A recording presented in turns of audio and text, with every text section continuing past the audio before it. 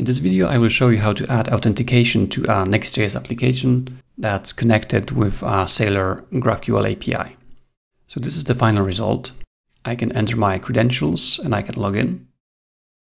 It will fetch some information about my user and then I can log out. The most basic flow. So let's go ahead and try to build that.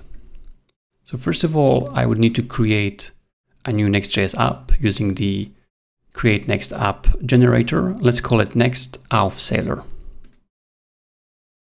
We will be using TypeScript, ESLint, Tailwind CSS, no SRC directory.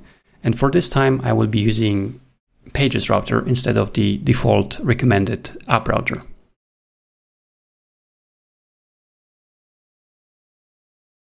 So let's open the directory and let's install some additional dependencies. So first of all, we would need GraphQL. We also need Apollo client. We'll be using that to connect, to talk to our GraphQL endpoint. And finally, we need Saleor Auth SDK, the most important dependency for this tutorial. So once we have that, let's just check if the application is working. It's working. That's the default starting page for a newly generated Next.js application. Let's open that in VS Code. So the first thing we need to do to add authentication to our Next.js application is to open the app_app file. And here we need to do two things. We need to create a Saleor Auth client.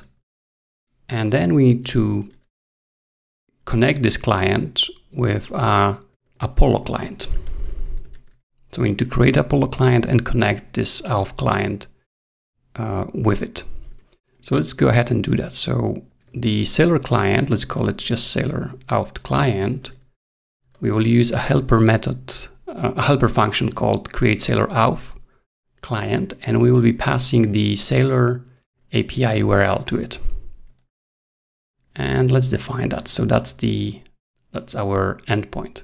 We can read it from the end variables, but for simplicity, I will just hard code it like that. And this we need to import from Saleor Auth SDK. So that's the first step. The second step is to create a regular Apollo client. So we just need to create HTTP link using HTTP link. And as the URI, we will add this URL over here.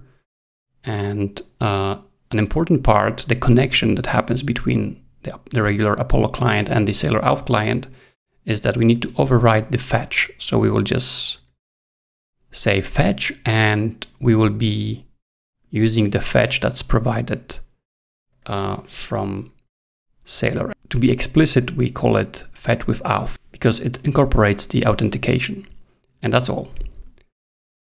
And then let's just create Apollo client. So this will be an instance of Apollo client with link that we just created and cache, which will be a regular in-memory cache. And let's import that. So Apollo client.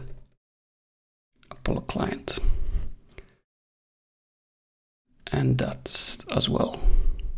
So once we have that, we need to wrap our root with two providers.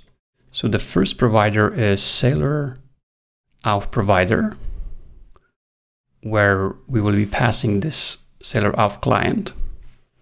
And the second one is Apollo provider, which will be using this client over here.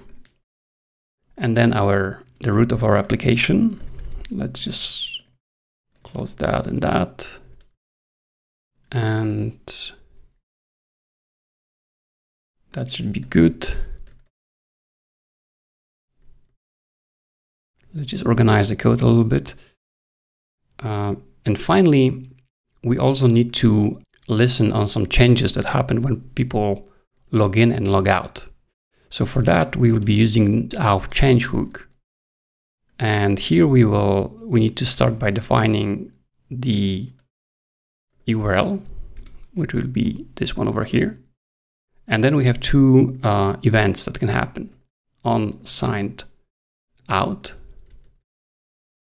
and on signed in. And let's import that. So on signed out, we can reset the our client. So in this case, Apollo client. So we can say Apollo client reset store. So this is the one we define over here. That's the regular method that comes from that library. And here on signed in, we can do something to refetch again all the queries. So we can just say that I want to refetch all queries.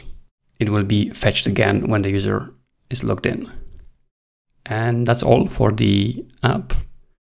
And now we can go to our page. So in this case, this will be this index page, let's say. And let's replace all that with some very basic implementation of logging. The first thing we need is to define a query that can be used to fetch current user. So let's use this query over here, and I will call it current user document. Like that. And let's import this helper. So now we could define a very simple condition, which says that if current user is logged in, let's say me, which is the shape of the response that we'll be getting from this. I will talk about this in a moment. When that's the case, we will be displaying a user, and otherwise we will just display the login form. So this is the login form, and this is the user details. Let's start by fetching the user. So I can just say data use query current user, and use query comes from the Apollo client. And I can also add loading. And let's rename data to current user. The next step is to use another hook that comes with Saleor Auth SDK, which is called use Saleor Auth context. And we will be getting two methods out of there.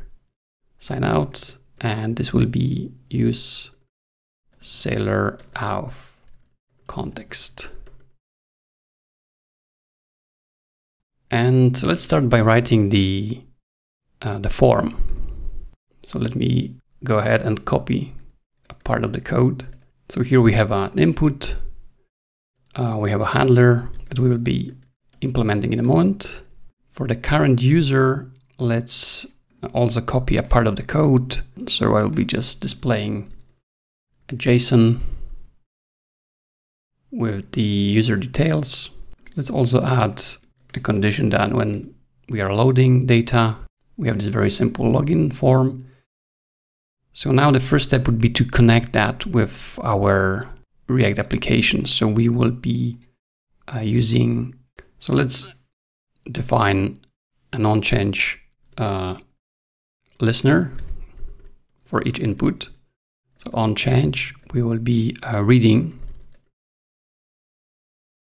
from that input, and the same here. We can use the same handler, and let's define that. Let me copy that part. So this handler reads from the current event and sets the form values. So we just need to define it as a state.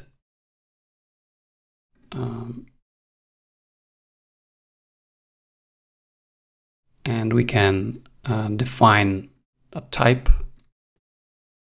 And then we can also define the empty values or default values.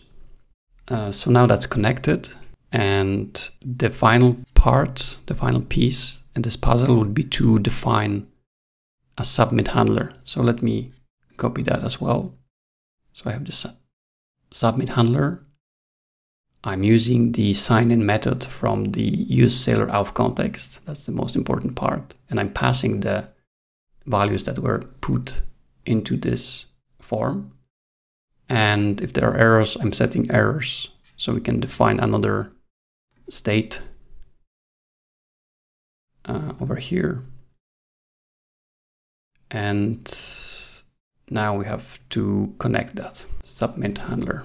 Whenever someone clicks the submit button, this submit handler will be triggered and passing the form data into the sign-in function that was returned by our Saleor auth context.